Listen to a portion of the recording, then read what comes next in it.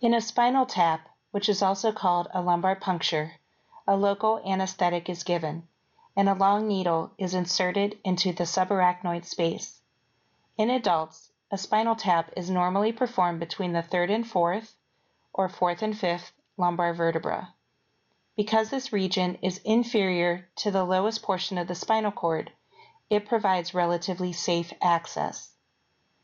The procedure is used for a variety of reasons: for diagnostic purposes, to introduce antibiotics, contrast media for myelography, or even anesthetics.